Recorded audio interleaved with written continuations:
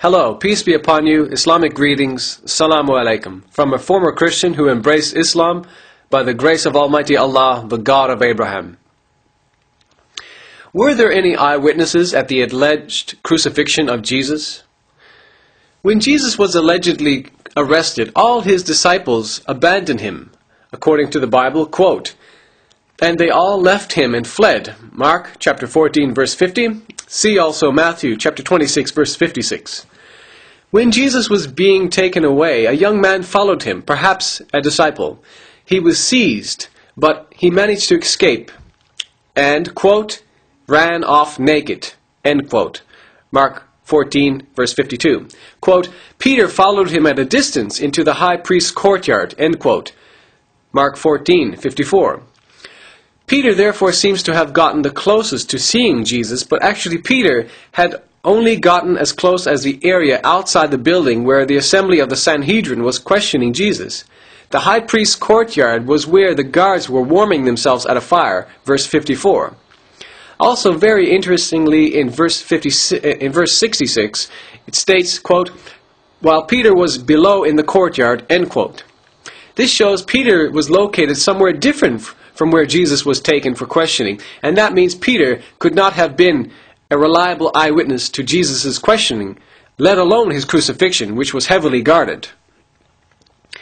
In Mark's Gospel, the only person supposedly facing Jesus while he is allegedly on the cross is a Roman pagan centurion, Mark 15:39. This is someone who never even knew Jesus before, and wouldn't be able to positively identify him, nor match him to any previous description. Therefore, the Roman centurion couldn't be used as a valid and reliable eyewitness to Jesus' alleged crucifixion. As for Jesus' disciples, there is no mention of them except for a few women disciples. Among them was Mary Magdalene.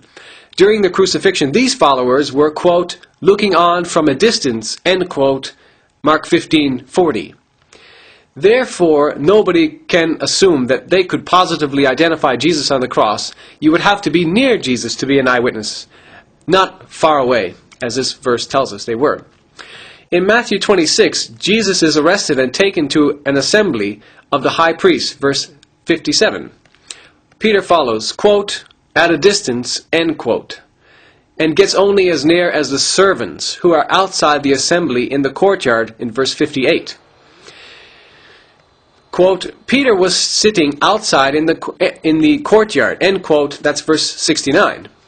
Peter goes on to deny Jesus 3 times, even to the point of cursing and swearing in verse 74. Again, when it's time for the crucifixion of Jesus, the only eyewitnesses are a centurion and some guards keeping watch over Jesus. Again, these are not followers of Jesus. They did not know him before and can't be used as reliable eyewitnesses. Once again, it's some women disciples who were watching the event, but only, quote, "looking on from a distance," end quote, Matthew 27:55. Among them is Mary Magdalene in verse 56. In Luke, it's much the same. Peter follows, quote, "at a distance," end quote, Luke 22:54.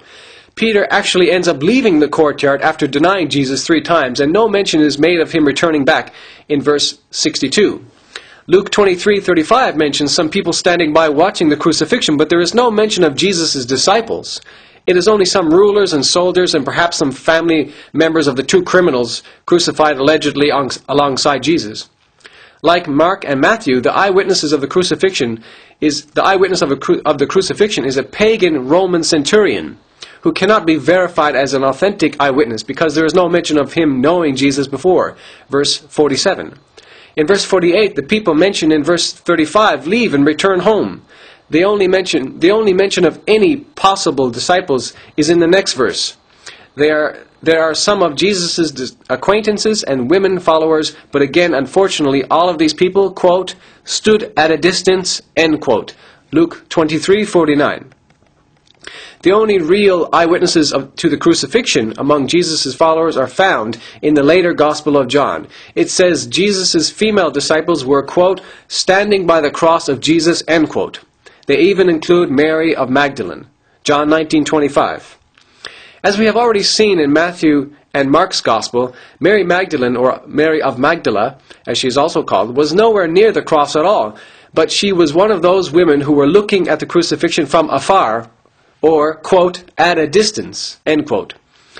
John's Gospel even claims in verse 27 that the disciple that Jesus loved, perhaps John, was near the cross, in fact, and this is an important fact, actually, totally ignored by the other Gospels. This claim by John's Gospel totally contradicts all the other accounts in the earlier Gospels.